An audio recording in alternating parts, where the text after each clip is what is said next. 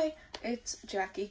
I'm making my week 4 pre-discussion vlog part 2 coming at you.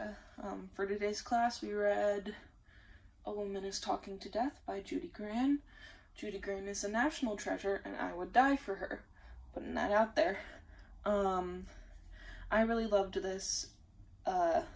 It was long, but so impactful with the different layers of motif and calling itself out or back, and different layered extended metaphors that can be found through interpretation and analyzation. I have many thoughts on it. I cannot wait to talk about it.